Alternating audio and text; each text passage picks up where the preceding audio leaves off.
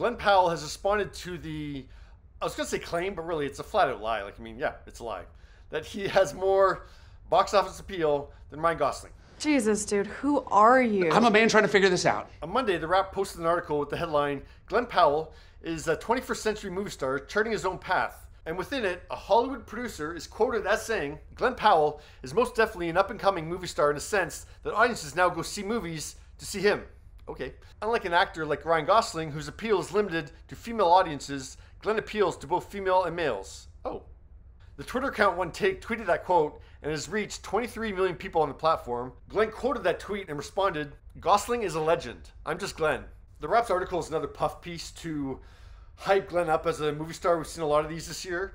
Look, it's part of the Hollywood machine. They got to hype up these stars, like make them more, well-known to the general public, and then, maybe they'll go see the movies, and it all helps everybody. And if you feel it, But just some of these statements they're making about Glen. Like the Hollywood Reporter in May, in their cover story, they said it was the runaway success of his recent Sydney Sweeney rom-com, Anyone But You, that proved to studio heads that he not only had leading man charisma, but also the increasingly rare ability to open a movie. Now, granted, they didn't successfully open a movie. So technically, Glen opened a movie.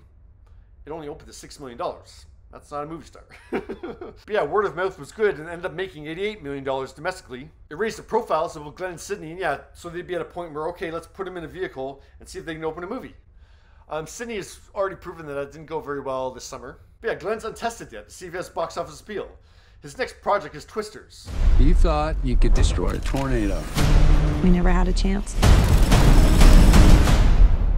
You want one? Sure, that's another hit for Glen, but it doesn't prove he has box office appeal. That was a sequel to a very popular film. It had a built-in audience.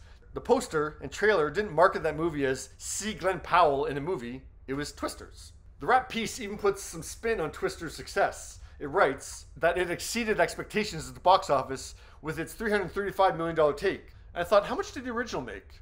Well, the original film with Helen Hunt in 1996 made $494 million worldwide, so it did better even without inflation. When you put inflation into it, it made $900 million. So Twisters made a third of that, and that exceeded expectations. And why pull Gosling into it? That's the thing. You don't need to compare an actor to another actor to prove their box office appeal. So they compared him to Gosling. Okay, I guess because The Fall Guy, which was a test of Gosling's box office appeal, underwhelmed with its $28.5 million opening, given the $120 million budget. But Glen's Anyone But You opened with $6 million, and it made less than The Fall Guy domestically.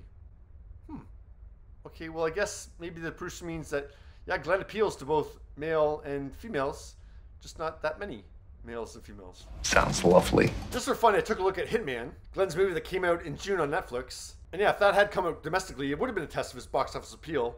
It was released internationally and only made $5 million, so that's not great. And then I took a look at the Netflix numbers, and it was number one for its first 2 weeks when it didn't really have much competition. But its viewing hour numbers were pretty underwhelming. And then its third week, it slipped to sixth, and then out of the top 10 in its fourth week. Certainly not a glowing indication that Glen has major appeal. People weren't even willing to hit play from their couch to see Glen Powell in a movie. So I don't even know why I'm entertaining this ridiculous quote from the unnamed producer, but just another instance of they're really trying to hype up Glen to be a movie star before he is a movie star. What do you think? We'll see.